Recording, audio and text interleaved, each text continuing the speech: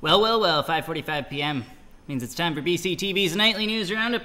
I'm Roland Boyden, and this is 5:45 Live. Let's take a look at what's coming up on deck tonight for this weekend edition. Rock and roll. We'll start with Governor Shumlin's tour of Brattleboro. He made several steps while he was down south here. Board's talking about some budget issues. That's all coming up. Apparently the world's going to end. I'll preview what we're doing all next week to gear up for that, all that, and more. We're going to do it in 15 minutes or less. So make sure you stick with us right here on 5:45 Live.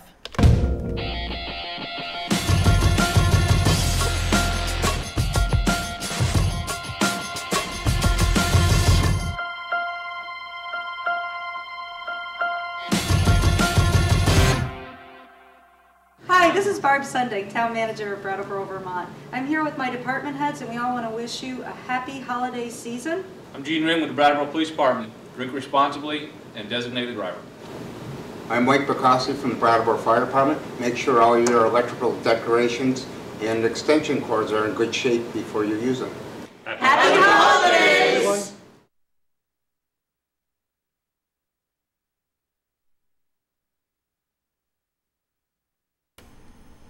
Welcome back to this December 14th, 2012 weekend edition of 5:45 Live. I'm Roland Boyd, and I'll be taking you through the next few minutes into the regularly scheduled 6 o'clock news with a look at all the latest headlines. We'll talk about some great things coming up in the area, and we'll talk about some excellent things coming up on BCTV.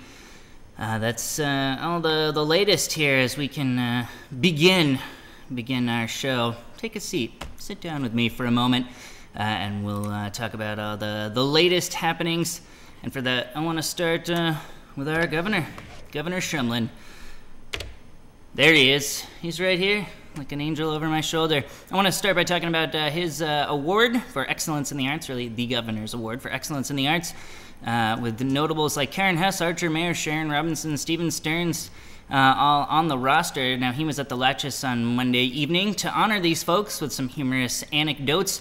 BCTV had not one but 3 cameras there, led by BCTV content manager Jeff Mastrioni and longtime BCTV volunteer Frederick Noyes. That program will show coming up soon on BCTV and on our video on demand. In the meantime, here's a little taste of what it looked like.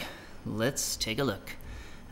Right here, as we can get back to the shot here. There's our good friend Mr. Shumlin, and there we Archer go. Mayor. When I was in the Senate 15 years ago, I got a call from Archer. Archer said, I'm writing it. Joe Gunther's going to Montpelier. I said, well, leave me out of it. No, he didn't.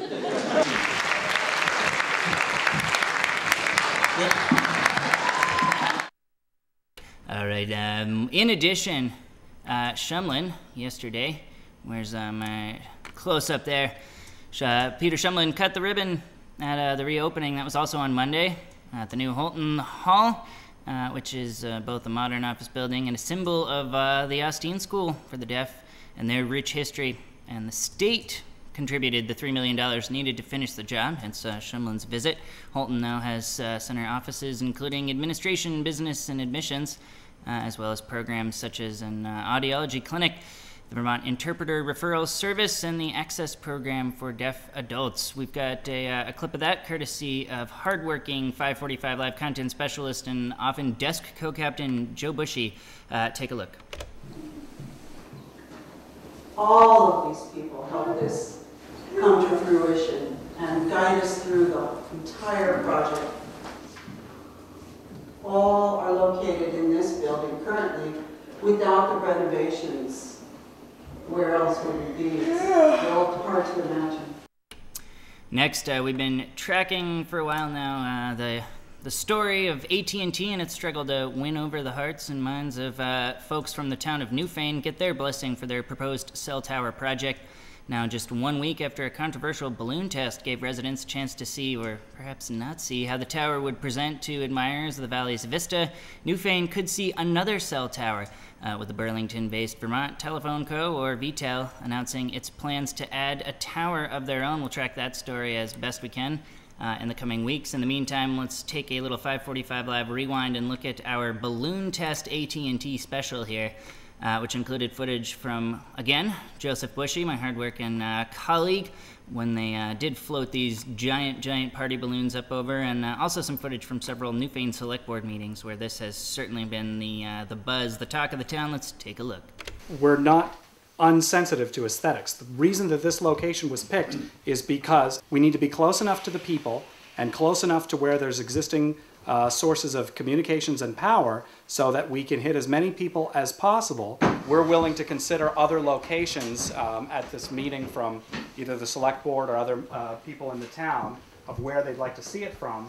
But for the moment, our focus is going to be from the trailhead of the Newfane Town Forest, as well as from Laura's Lookout, which is one of the highest points along the trail. Several alternatives have been suggested that are miles and miles away.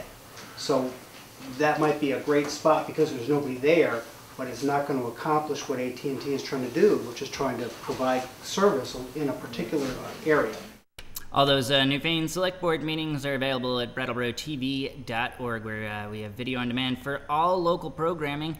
And the great thing about video on demand is you can potentially, I'm not saying you would want to, but you could skip ahead to specific items, track that cell phone story. Of course, the B in BCTV stands for Brattleboro, but there's actually 7 other towns in the surrounding community that BCTV serves, gets content from, and projects content back out to, including Vernon, Guilford, Dummerston, Putney, Newfane, Jamaica, Townsend, and I'm sure I'm forgetting somebody, as I always do, but we've got municipal meetings from every one of those towns, courtesy of our latest hire, Rich Melanson, BCTV's field production manager. He's been out getting a select board meeting from every single town, including Dummerston, where we track to for our next story.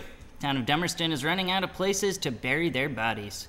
Or so was the discussion last night, as members of the select board entertained a report from the town's cemetery committee about the lack of vacancies in the town's 3 graveyards, something that's prompted one local resident to donate additional land to the cause and force committee members to improvise when it comes to how space is allotted. And we've got that clip as well. We're going to have to sit down and decide, instead of buying a 4x10 like we're selling, or an 8x10 we're selling now for 2 plots, you could make them even smaller. You can make them even smaller if you needed. That's the story there. Again, you can find that meeting at brattleboro.tv.org, where each town has their own playlist. All right, we'll move on and talk about Vermont's tenured Senator Patrick Leahy, and for that, let's not just go back to the close-up, but let's go back, as I like to call it, into the newsroom, and that's differentiated, I suppose, by this. That's right, the graphic over the shoulder. All right, after passing the VAWA bill, that's the Violence Against Women Act bill we've been tracking for some time because of its connection to Senator Patrick Leahy, one of its co-sponsors. After the VAWA bill was sent to the Senate in April, where a rare majority, supermajority of 68 senators, including every female senator, got the bill through, the House has now stopped it in its tracks. According to the House, some victims aren't legitimate enough. They're concerned with the phrasing of how victims are specified. Now we're going to track this story as best we can, coming up with more video from Senator Patrick Leahy, but here's the latest post from him. We tried to keep this as a nonpartisan, even beyond bipartisan, a nonpartisan bill, because certainly my experience has been that the violence occurs not because you're a Republican or a Democrat or an independent. Violence against women occurs in all strata, in all categories. Senator Sanders, all one word, is, of course, Bernie's YouTube channel that we hype all the time, VT Governor, is Shumlin's channel, but that one, Senator Patrick Leahy, all one word, has some gorgeous HD video from the Senate floor in Washington, D.C., where you can keep abreast of all Vermont's tenured Senator Patrick Leahy's comments. All right, a few things to move on and talk about before we wrap up for the day, including a little promotion for BUHS TV, the high school's morning news advisory program. Now I'll be joined at the desk by their host, Adam Manley. He's going to be joining the BCTV crew and be in next week to get on camera and read off some of the stories. You can catch the high school's broadcast at 10:15 a.m. on mornings following a broadcast of ours. So you can see them Monday, Tuesday, Thursday, Friday on BC TV at 10:15 a.m. 2 clicks up the dial on our government and education sister channel, Channel 10, and catch all the latest, which includes their high-tech green-screened weather report, and that's where we'll take this next. Let's see what's coming up for the weekend's weather. Saturday, high of 35, low of 26. Sunday, high of 35, low of 30. Monday, right now. High of 35, low of 31. 60% chance of snow, 80% humidity, winds at 5 miles per hour, and sunrise at 7:16 a.m. There you go, the latest from the high school. Again, 10:15 a.m. On BCTV Channel 10 is where you can check out all their broadcasts, which include all the high school's announcements, community news, and some other features, including my favorite, This Day in History Look Back. All right, speaking of good things coming up on TV, I want to take a little time to shamelessly promote what's coming up on our own channels, and subsequently we'll go on our video on demand, as does all local programming and streaming for both Channel 8 and 10. Yeah, let's talk about what's new on BCTV, including the American Legion post-fire ceremony. Will place the American Legion cap on the rifles in remembrances of all our comrades.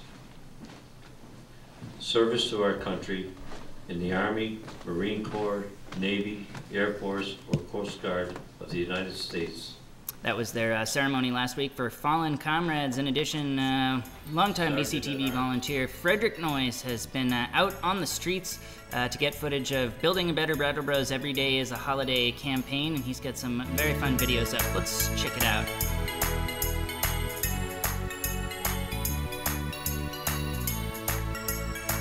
Every day's a holiday in downtown Brattleboro. Again, just a few of the things coming up here on BCTV that you can check out in the coming week and on our video on demand at BrattleBroTV.org.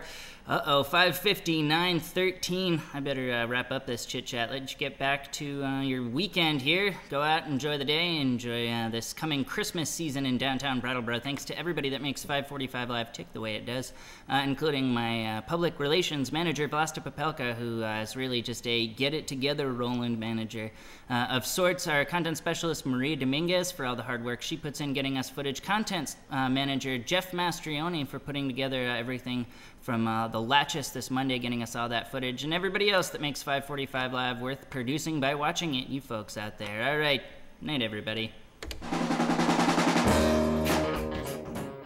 All right, Thursday, high of 40, low of 24. Yeah. What did Miss Claus say to Santa during a storm? I have no idea. Come look at the rain, dear. Back to the desk. Thank you, Greta and Tyler, and I have no comment for that joke.